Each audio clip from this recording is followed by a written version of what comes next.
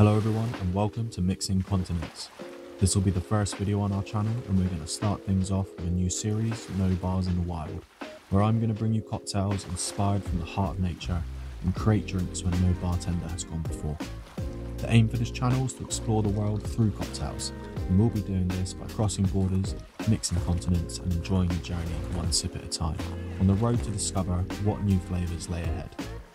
Today we find ourselves on the infamous stretch of Pebble Beach that divides two bodies of water here in the south of England, the Hurst Split, located at the beautiful Milford on Sea, right at the edge of the New Forest. Before we get to making a drink, we have to go and find our spot first.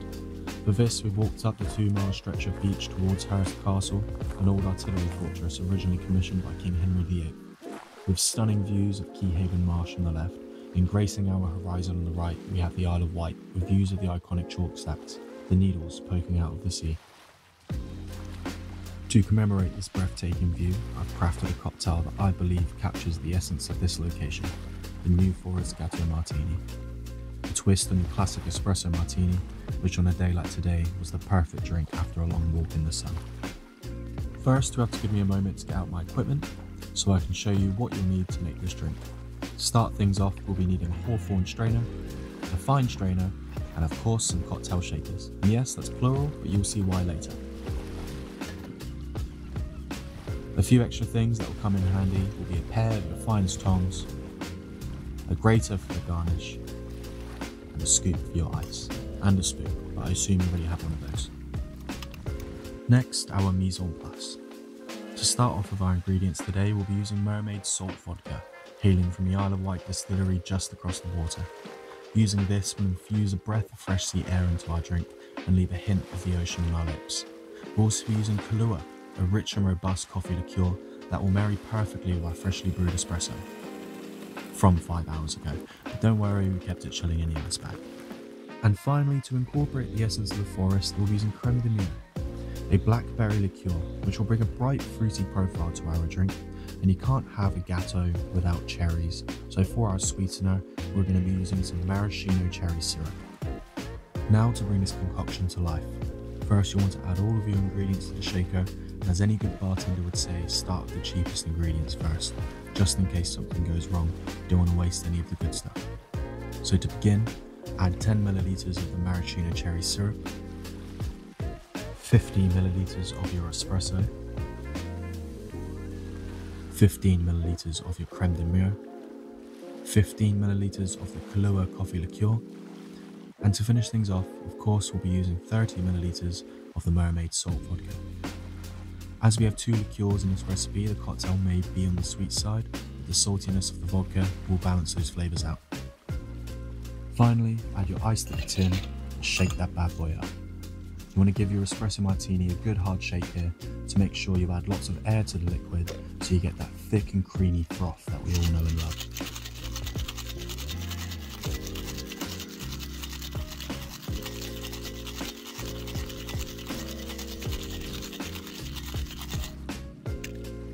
Unfortunately, I didn't bring enough ice in me to chill my glass today, as we wanted to have more than one cocktail, as you can imagine. But I would recommend that you do so, as it will keep the drink chilled for longer. Now back to the cocktail. When pouring, make sure to double strain to remove all of those loose ice shards and avoid any more dilution, especially on a hot day like today.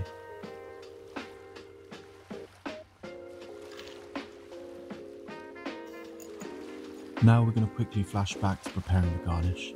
You may have noticed a few extra ingredients on our board earlier, and that is because today we are doing a whipped cream infused with Bailey's and Stanbecco, which is a maraschino cherry amaro, as if this drink wasn't alcoholic enough. This recipe should be enough to cover around 3 to 4 drinks. And to start, you want to add 200 milliliters of double cream, 50 milliliters of Stanbecco, and 50 milliliters of Bailey's. And also, when making a whipped cream, you will need some form of stabilizer to help thicken it up. And for that, I'm using a tablespoon of confectioner's sugar, as it contains a small amount of cornstarch which will help it keep its form. Next, I'm going to give it a quick little shake to aerate and chill, since it's a whopping 31 degrees out today. Also, For any vegans out there, you can follow the same recipe but use a coconut cream with a dash of vanilla extract and replace the Baileys of their almond alternative.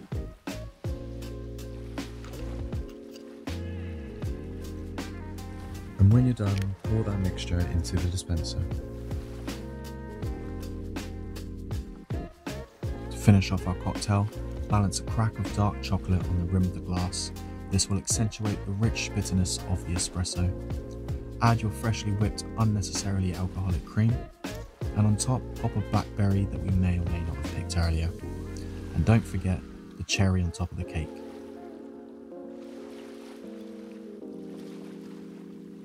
And just to be a bit extra, drizzle on some of that syrup for colour.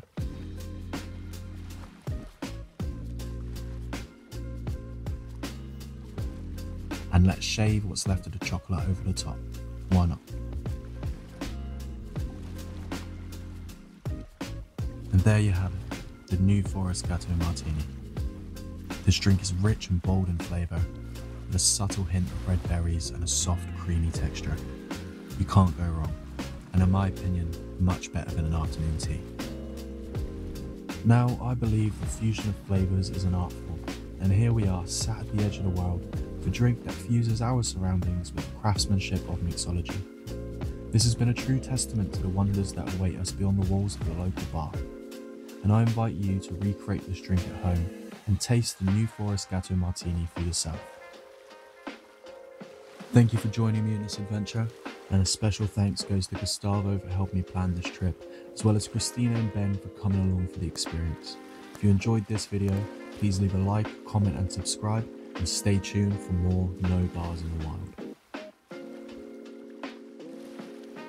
Also, if you would like to see the whole walk, you can do on my other channel, the Mooching channel. And to keep up to date with all the latest recipes and adventures, you can follow my blog at mixandmooch.com.